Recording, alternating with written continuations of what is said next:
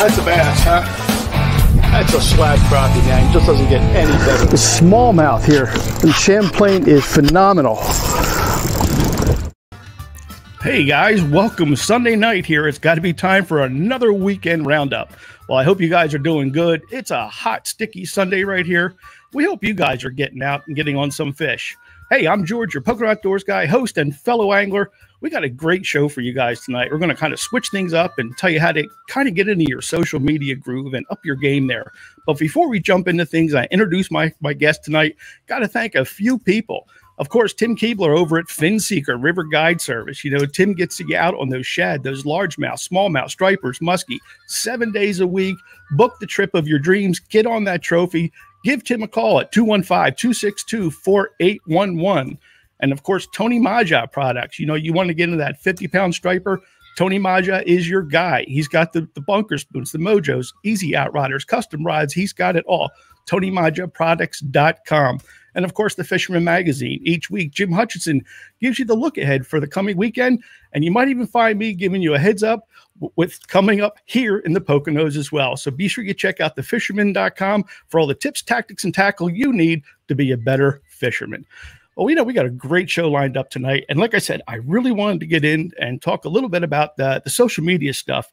And I have a really great guest. He's a good friend of mine. We've been talking for a couple years.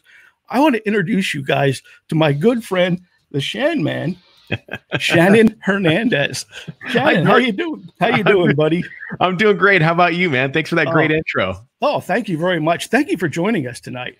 Not a problem, man. It's very, I'm honored to be here on the show. I mean, I watch your show and I see what you do, and it's great. It's great to see you continuing and keeping with the consistency. Oh, thank you very much, Shannon. Well, I mean, you're on radio, so I mean, what a better compliment than somebody that does this professionally.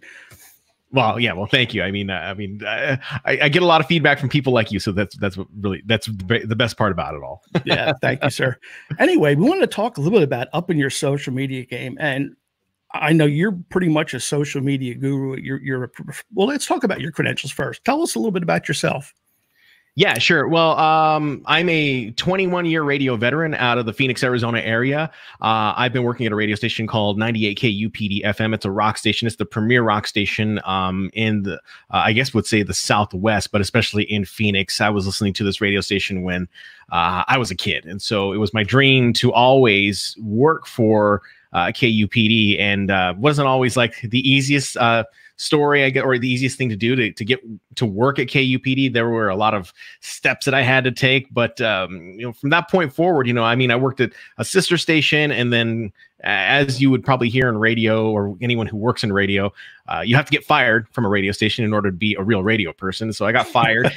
And then I got hired on at KUPD, and that's where I have been ever since. During that time, I became a high school English teacher, and I teach people now. I teach people how to create podcasts too. So I try to use my radio knowledge and incorporate it into helping people with their podcasts and develop you know, more skills for themselves, especially when it comes to podcasting and social media as well. Right. Yeah. So and what's funny is that, you know, when I was starting this entire journey, and I thought to myself, you know, I needed to start now a YouTube channel. I started a YouTube channel so I could teach people how to do all this stuff. I started doing videos that would really help people up their game, really. And you know, I could have done an audio podcast, but I decided on and chose YouTube just because I wanted to really show the process, show people like, hey, this is how this is done. This is the mixing board that I've used. And I've gone through many different processes. I think you came on one of my videos and were commenting on some of those things, especially when it came down to sponsorship. And it was funny because a couple weeks ago, I saw you did a show that talked about on getting sponsored and all that. And so I thought that was really interesting as well. Yeah, well, that kind of leads where we wanted to go today. I mean, with that show we did a few weeks ago, I actually had my sponsor on and another folks that do a podcast, and they get sponsored. So we wanted to talk about what was involved in, you know, all right, now you're kind of working in sales for a company like this, for one of these tackle companies or whatnot. But today I wanted to kind of talk about, okay, great, you want to be part of this. How do you up your social media game? What do you do in your profile? I mean, how should you manage yourself on your social media profile. So one will get recognized by a company. And secondly, even if you're a great fisherman, they look at your profile and go, ooh, never mind. So that's kind of what I wanted to lean on you a little bit with your expertise. And what can we share with the folks on that? Right. Yeah. Social media is it's an interesting topic because it has evolved over the course of the last, 10 years, where, when I started out with social media using MySpace, and it was just like this thing that you went on and you had fun with people and you met with your friends, and that was really what it was all about. But then when Facebook kind of started taking over and Twitter became a thing, the idea of social media marketing became more of a thing. And so we started to see that people were sharing the things that they were passionate about and the things that they really loved, and sharing those ideas with other people in order to get business, is what it was, or a sponsorship, or make money online. And at the time, it was a very, how would you say, it was so new to people because the process of selling hadn't changed other than the modality of how you used it. So you, instead of going into a store and buying a vacuum cleaner, now you are buying a vacuum cleaner on an Amazon, Right. I mean, this is many years later, of course, but you could just go onto Amazon and buy a vacuum cleaner. And then when it came down to trainings and coaching, you didn't have to go to a weekend seminar to do this. You could just do it on a webinar and you could start earning clients that way. So social media really evolved over the course of the years. And you have two sets of people who utilize social media. You use people who are consumers, and then you have people who are the producers. And so the producers really got an idea on how to utilize social media to gather a following, and of course to get some type of business in some way. And that's really where I have taken a keen interest in helping podcasters, especially, it doesn't matter the niche really, because my expertise and my career has allowed me to say, like, oh, well, this is what we do in radio, and this is now what they're doing in podcasting. So whether you are into hot rods or you are into fishing, you have to understand the rules in the game of social media in order to get people to come down and buy something from you, which they would call probably the sales funnel, is what it would be. So we can really kind of start from the very beginning of where that all starts out. So let's say that you have your own channel, kind of like you, George. You have your own channel on fishing, and I've seen you week in, week out. You stay consistent with your message. You have sponsors.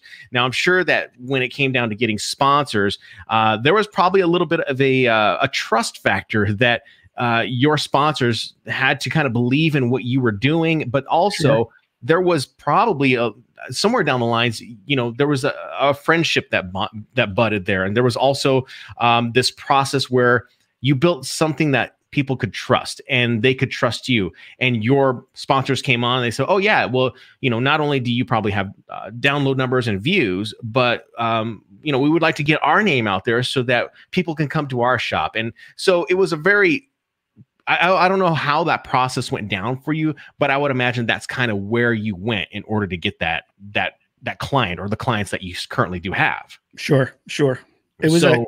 Go ahead. Go ahead. No, you're right. It's something you build over a little bit of time. You don't wake up one morning and there's an email in your box saying, hey, you're my new, you're my new sponsor, by the way. It takes some work. It takes some trust. It's some conversation, and it certainly does build a friendship, coming out of it. Before we get on too far, there's a couple of guys join us here. I want to say hello to Jen Wong joined us from Facebook. Thank you. Hi, Jen. How you doing? Jay Batcha, Art Begley, and Chris Pitcher joined us. Thank you very much, guys. Good to see you on the show here today. Yeah. I hope you guys are enjoying some of this social media talk. I know pretty much all you guys are active in social media. So hopefully you get some tips out of all this. Yeah. So I hope that I can share at least something that will help them take away and start implementing for themselves. So, and I see Matt Price just popped in as well. Yeah. So Matt, good to see you. Matt Price is from Australia. So matter of fact, he's our guest next week. So if you guys know of Matt Price, world record holder, we're going to be talking to Matt next week. So stay tuned for that one. Very cool. So I guess, if we were to, transition and really kind of start from the very ground level of where this all starts in your social media, I guess we could talk really about like kind of where my story started on social media, and I guess how that really kind of parallels to what you are doing as a podcaster and with your own social media and what you're doing. So back in 2000, when I got hired on with the radio station here in Phoenix, social media was not a big thing. And I was one of the first ones to start jumping on the social media train. I thought to myself, well, this is a really great way to get more people engaged in what I'm doing on the radio. I could get them to come in and not feel as though they have to call a phone number through a studio line just to get a hold of the DJ and get the request played on the radio or get a shout out on the radio. This was just kind of bypassing that entire process. Social media just became that method that I was using to get people to start listening to me, because it was so new and people were like, wow, this is crazy. I can't believe this guy actually read my message on a computer and said it over the airwaves for the entire city to hear. And so I started doing that. And I think in the beginning, it was met with some skepticism. And people were not really keen to the idea that I was doing this because they wanted ratings numbers. And so I was like, no, I understand that you want ratings numbers, but we can really nurture both social media and on-air airwaves in order to get people to really trust us, know us, like us, and trust us. And that's really what I was kind of going for, was the know, like, and trust factor. So as the years started to pass, more people at the radio station started to build upon that. And they're like, oh, wow, he's doing this and he's doing that. And he's communicating on Twitter. And they would make fun of me. And they're like, oh, you're using Twitter. And that's ridiculous. And eventually down the line, there was a group of people who called themselves the Shan Man Army. And they all wanted to meet up. And at the time, it was something called tweet ups. And we would go out and we would meet up at like a restaurant or a bar, and we would all convene and we would get together and we would commune together as a group of people who had a common interest, which was me and the radio station. And that really built up that know, like, and trust factor. Now, over the course of the years since I've been doing this, I've maintained that over the course of the years. I started a Facebook channel or a Facebook page, and I started, utilizing that to communicate with people. Where I fell short and where I wish I would have taken this to the next level would have been starting a website for myself in some way, shape, or form. And this didn't come until way later. And I wanted to start a website to where I was sharing value. And so this is where we jump into the whole social media game. Social media is really more about that know, like, and trust factor. And so when we're building content, say, for example, with your channel about fishing, every week in, week out, you're sharing nothing but free tips, and you're sharing guests who are giving out free tips that really reinforced and strengthen your brand, because people can come to you and say like, oh, I know that George is going to be giving me the best information when it comes down to his podcast, because he's not only going to share it in a podcast, but he's also going to be producing it and putting something out onto social media saying, hey, here's a clip from my show that talks about, and you can name whatever topic you want there, insert it there, and then of course move on and move forward. You're just sharing this consistent value that is on social media. So whether it be news articles, whether it be quotes from your guests from your show that you share on your social media with a link that goes back to your website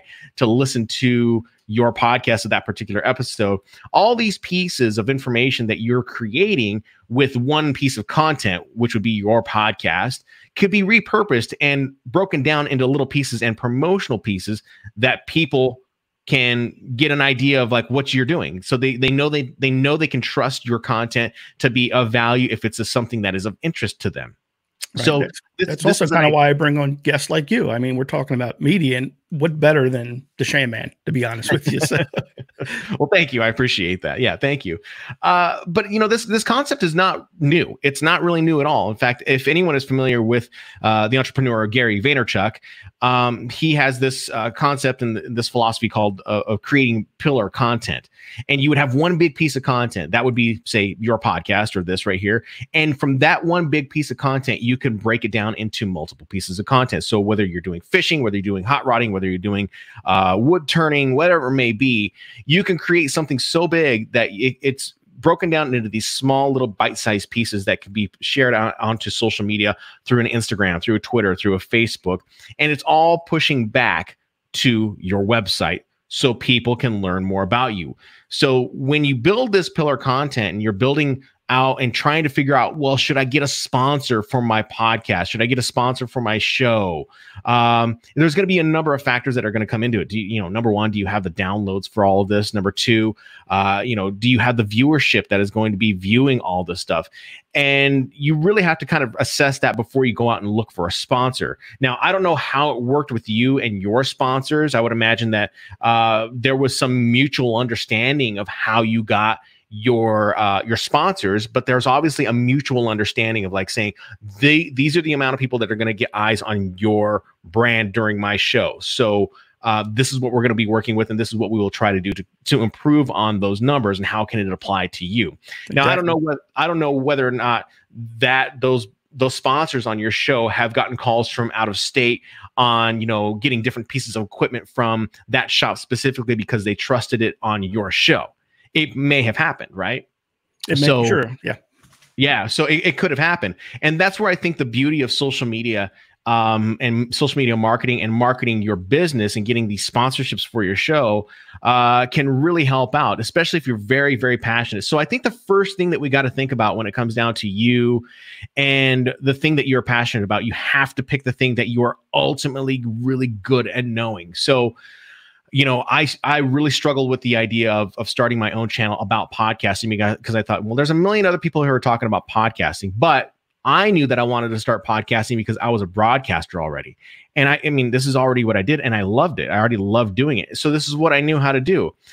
My cousin in Colorado, and the reason why I continue to bring up hot rodding is because he builds hot rods, and he recently just started a YouTube channel, Bad Hombre Garage, and he chronicles on his social media, especially on Instagram, the story of how he's building or rebuilding a hot rod from the ground up. And that to me is fascinating because you're watching him start the journey, and he's documenting it all on Instagram, and he's documenting the entire thing on YouTube as well.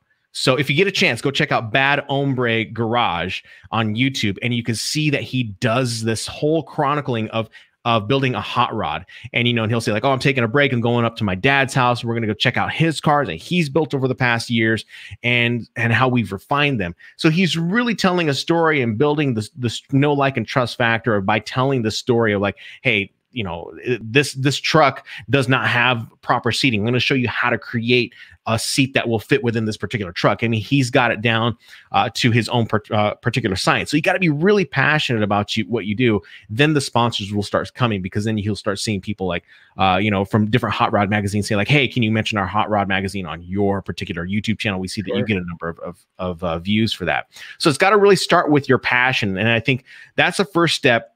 It's really starting with a passion and finding that niche that's really going to define you for what you know how to do. So like you, George, you know how to fish, and I'm sure there's different ways that, different strategies that you use to, capture fish, but it's your way. It's not someone else's way. Or maybe you've taken some maybe strategies from someone else and made them into your own. That's where I think a lot of people miss the mark. They feel as though like, well, this has already been done. Well, maybe it has been done, but maybe there's something that's a little bit different that you do than someone else, like anyone who flies drones. Some people will fly a drone and they'll say, well, this is the way I do it. But other people will be like, no, that's not how I do that. This is the way I do it.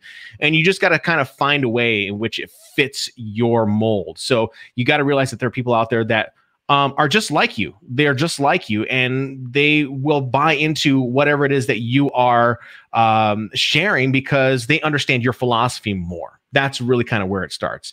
So you got to find that niche, and you got to be willing to understand that people are looking to either get educated or entertained. So you got to continue to share that out. Like I said with my cousin, he not only entertains, but he educates people on how he builds hot rods. All right. So then I think from that next step is really, you got to go in, and it's going to be a hard thing for a lot of people who are starting their own YouTube channel, is that you got to build a website. Because if you're going to be promoting on social media and you're going to be sharing this big pillar piece of content into smaller pieces of content, you want to push them to your website. So you got to have a solid website that's going to share a little more of who you are. It's going to be a little more of who your personality is. And so you go down that line.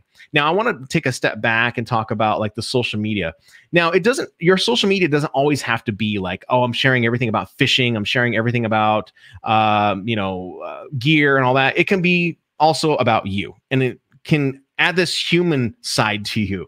My radio station or my particular Instagram page, you've seen it, George. Yep. My channel is not all about radio. It's sunsets. I share sunsets from Arizona. I share, maybe sometimes I'll share like me in the studio or me here at home recording something, or maybe I'm sharing an exercise routine. Like that just makes me who I am. That just adds a whole other layer of who I am on top of the guy who is the podcaster. So I think anyone who is doing some type of production value behind their niche, they have to realize they have to be human as well. And I think that's where a lot of people miss the mark. They don't add that human element. So I utilize YouTube as my big pillar piece of content.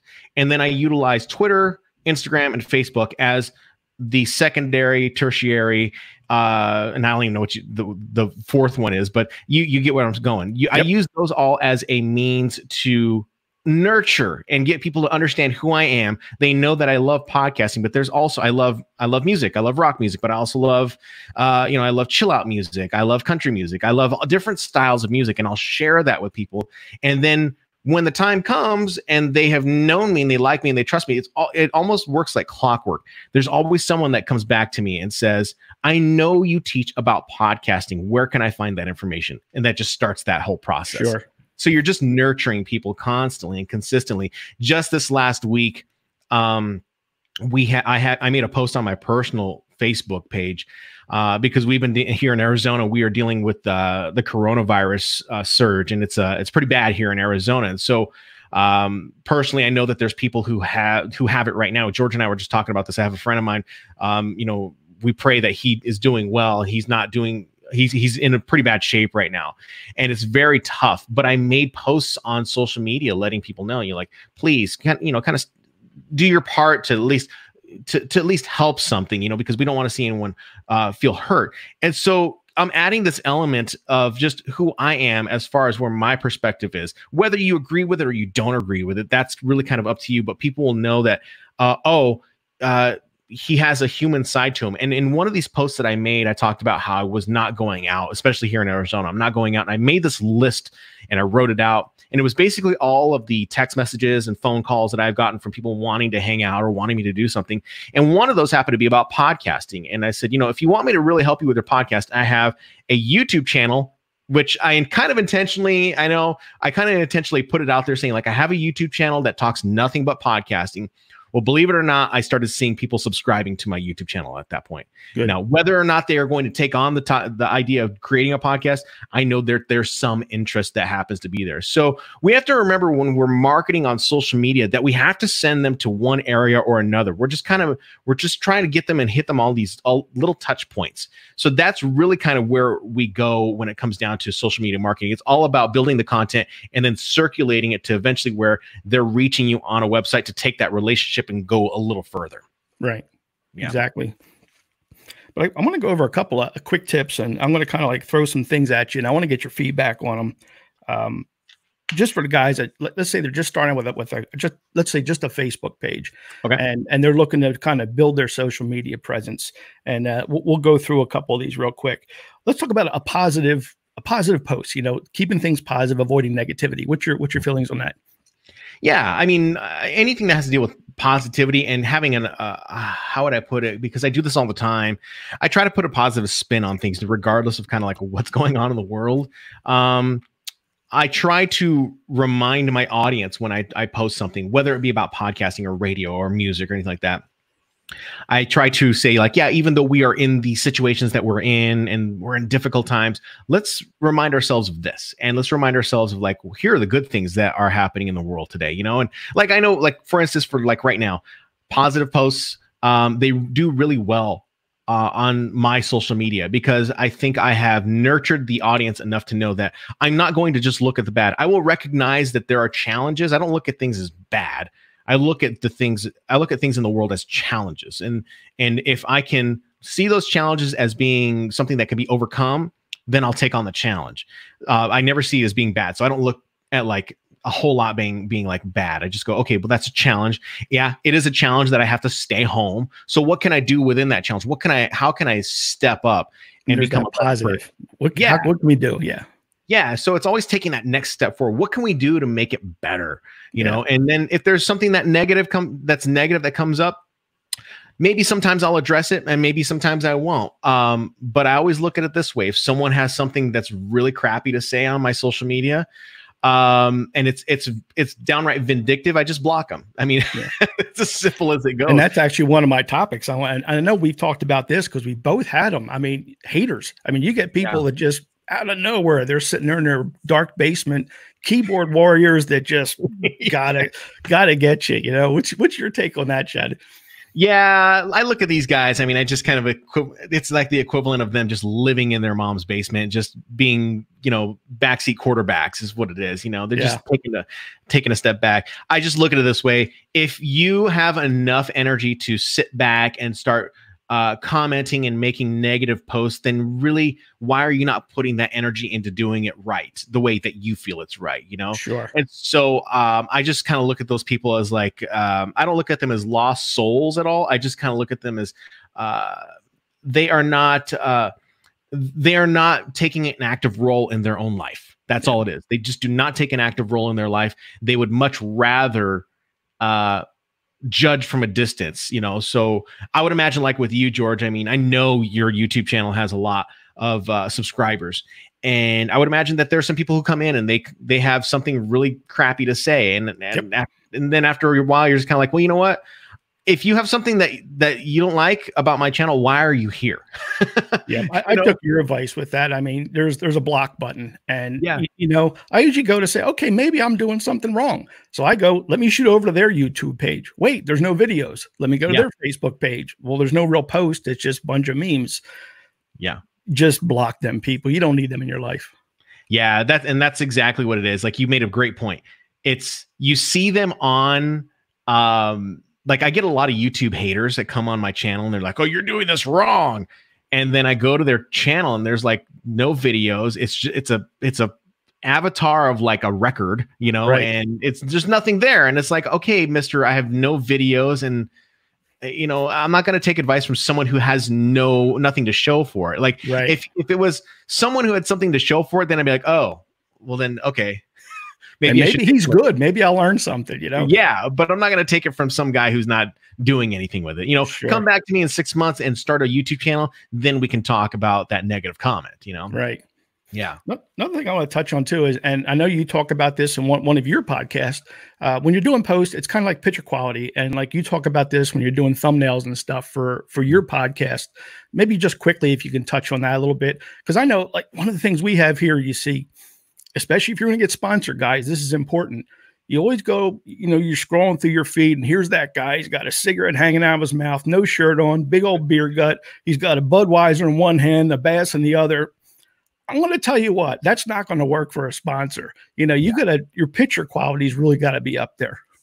Yeah, I would say that. I mean, the thing is, George, we live in an age right now where you can learn about anything at the tap of a finger. I mean, you can learn directly from your phone these days. And if that means that, you know, I mean, you can use something as simple as your iPhone. You know, that's how this is right now. You can use something as simple as your iPhone, because an iPhone now has the ability for you to create photos where it looks like it was taken with a, you know, high quality camera. And maybe not exactly like a DSLR camera, but it can look pretty close, you know, pretty close to it. And I've seen a lot of YouTubers use just their phone. When I go to my own little marketing conferences, people are like, you know, take quality photos. If you're going to create a thumbnail on YouTube for your video podcast, make sure that the video podcast is high quality and it shares what the video is going to be talking about, or maybe expresses some type of curiosity for the viewer who's going to look at it. If you're going to create podcast artwork, make sure you're getting quality, you know, like you said, you don't want to be sitting there with a Bass and a Budweiser with a cigarette hanging out and you got pizza stains all over your shirt. You don't want that. You know, I mean, you want to be able to be presentable, like you're trusted. And I mean, think about all Right. the super successful guys who are doing this. They are all showing that they have reached the end of the journey. You know, they've Right. reached that end of that journey where they have caught the big bass, or they have competed, and you know, they didn't need all that other stuff. They've actually shown that they have taken their craft serious. Right. That's really what it's about. I agree.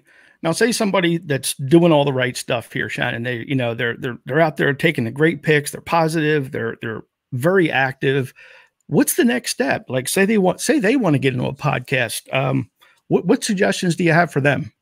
Yeah, well, I would first say that if you are looking to get into a podcast, you've got to figure out exactly what are you passionate about. Don't say like, I just want to do a podcast. You know, what is it that you're passionate about? And you're going to hear this a lot from people. If you decide, if I'm your first point of contact that you're hearing this from, and then you go down and you start doing some research, you're going to hear everyone talk about the same thing.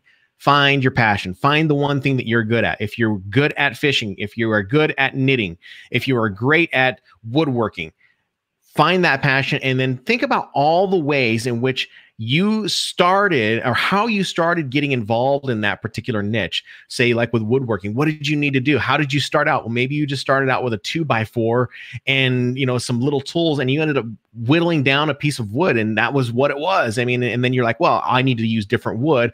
I need to research. So I would say find the niche that you're really into. And then if you want to start, say like a podcast, you should probably be coming up with topics that start people from the beginning of the journey and then take them all the way down to what the end of the journey can look like. Because the way we consume content online versus how we consume it on TV is more about consuming it to learn and see how someone else did it, as opposed to just being entertained. So you can teach someone how to do something, and then you can kind of move forward from that direction, and then create, I would say, you know, if you can't do 52 topics, I would say 26. That would be 6 months worth of content to create a podcast over the course of 6 months. That's an hour long, or maybe even 30 minutes long. And, you know, interview other people who have gone down that road, or talk about your methodology or your philosophy behind why you would turn. I mean, that's really going to capture more listeners than just doing a podcast about absolutely nothing, because we have to think in terms of how we search for things on a search engine like Google, and how we look for things in YouTube.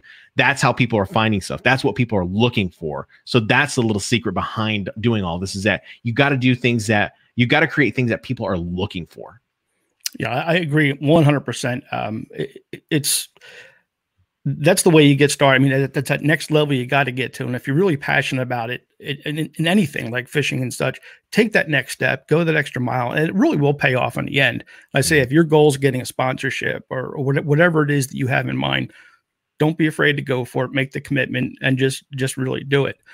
Shannon, for those folks that would like to start a podcast, I think you're probably one of the best resources out there for it. How can folks get a hold of you if they want to tap into your knowledge? Yeah, well, yeah, you can always head up my YouTube channel. That's where I post all my videos. Just go to YouTube and just type in the name Shannon Hernandez, and that you'll be able to find me. You'll be able to see the guy with the long hair looking up. So you can find me there. And of course, if you want to take that relationship a little bit deeper with me, you can always go to my website. It's just theshanman.com. The links are all in my YouTube. You can find it. I have equipment guides of what you can use. It's just suggested equipment that I say that you can start with a podcast. And then from there, I just take you down the journey of what it will take for you to start your podcast and get it up and running, so that you can start creating quality content and getting your name out there, so you can have your own sponsors on your own podcast. Yeah, without a doubt. Guys, Shannon's been probably one of the best resources for me. We've been friends for a couple of years, and I've certainly tapped into that knowledge once or twice, I would say. But you've been really great over the years, and I appreciate your help there, Shan Man. Thank you. It's very appreciated. I appreciate you, George. So thank you, sir. Well, you know what, Shannon, we got to kind of move on with the show here. I'd like you to hang around, but we're going to take a look at a couple of the things the folks have been doing out catching some fish. So it's actually time to get into what we call the trophy board. All right.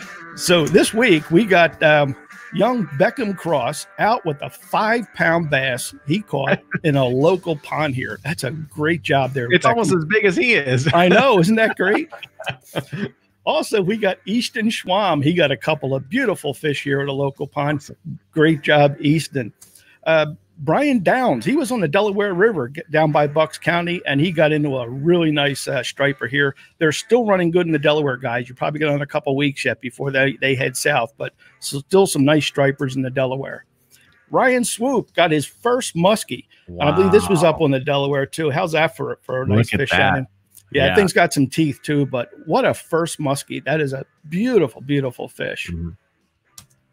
Nick Pashy also got up on the Delaware near Trenton. Got his a nice striper up there on a 4-inch storm shad. Way to go there, Nick. Great catch. Yeah. Now we got Mark Hines here with a really, really nice bass. I mean, it looks kind of like a 5, maybe a 6-pounder. He put that on a scale, 7.07 pounds. Wow. Holy cow, Mark, that's a beast. Congratulations on that. That beats my PB. I only got about a 6.5-pounder, so he's got me beat. And finally, we got Asher Mertz out with his first smallmouth on the Delaware River out by Delaware Water Gap. Congratulations, Asher. That's a great fish. Yeah. Awesome stuff this week, guys. I really appreciate. Please always send in those pictures. We love to see them. You can just send them to me here on Facebook, or you can email me at PoconoGeorge@outlook.com. Always love to see them. And don't forget, we got that contest going on with Tim Keebler. All you got to do, remember, we got it's a free guided trip on the Delaware for the fish of your choice. So if you want to go out for shad or the muskie, the stripers, whatever, all you got to do is email me at PoconoGeorge@outlook.com, put contest in the subject line, tell me your name and what you want to fish for. And on July 26th, Sunday, we'll make the drawing live right here on the show and see if you can win a free trip with Tim Keebler. So be sure you guys stay tuned for that. Now that's going to bring up our weekly trivia giveaway. So the question we have this week and what we're going to be giving away is a free gift certificate for a 1-year subscription to the Fisherman magazine. That's 38 issues, all the tips, tactics, and tackle you need to be a better fisherman. It's a free subscription. You guys can't beat it. It's the best deal in town. But the question this week is, tuna are incredible swimmers. What is the highest known speed to be reached by a tuna? Is it 42 miles an hour, 62 miles an hour, or 76 miles an hour? Who's going to give me the right answer this week and get this free gift certificate? I would answer, but then that would kind of defeat the point of people watching. I think we got to let the guys do that, Shannon. What do you think? I think they should do it. Yeah. Yeah. Come on. 42, 62, or 76 miles an hour. Who's going to give me an answer? Jen, 76. No, Jen, sorry, not this week. Come on, I'm still looking for the right answer. Uh-oh. I know I make it multiple choice, but it's still John Augustine says Mach 2. I know they feel like they're going Mach 2 when they're Jay, no, I'm sorry. It's not 42. Come on, there's one answer left. You guys got it. Tim Keebler's got it. All righty. Way to go, Tim. Actually, 62 miles an hour is what they're known. Now, you know, they have the ability to change the position of their fins and their pectoral fins so they can get a real big burst of speed. 62 miles. Can you imagine going on the turnpike and a tuna goes by? I couldn't even imagine that. That's crazy. They're just crazy. You know, John Augustine says Mach 2, and believe me, when they're on the line, they do feel like they're going that fast. So that's a great stuff, guys. Well, you know, that's kind of like bringing things up to the end of the show. I hope you guys had a great time. I got to thank my real good friend, Shannon Hernandez, for joining us. As always, it's great talking to you, buddy. I hope you had a good time as well. Oh, yeah. Thank you for having me, George. It was a pleasure. And, you know, we could talk more if you ever need me. Okay. Yeah, we will. I think there's lots to talk about, and we'll probably have it back on again. So I hope you guys had a great time. Always enjoy having you out. Again, got to thank Tim Keebler at Fin Seeker Guide Service. Be sure you book your trip with Tim right now. 215-262-4811. Tony Majah Products, the Fisherman Magazine, bunch of great guys. Be sure you get out and support them. And email me. Send me those pics. We'd love to hear from you. PoconoGeorge@outlook.com. And that's going to wrap up our show for this week. Hope to see you next week. We got a great show lined up too. We'll talk to you soon and have a great weekend. What do you say, Shannon? Let's wrap it up. Yeah, absolutely. Bye, guys. Thanks for showing up. We'll see you next time.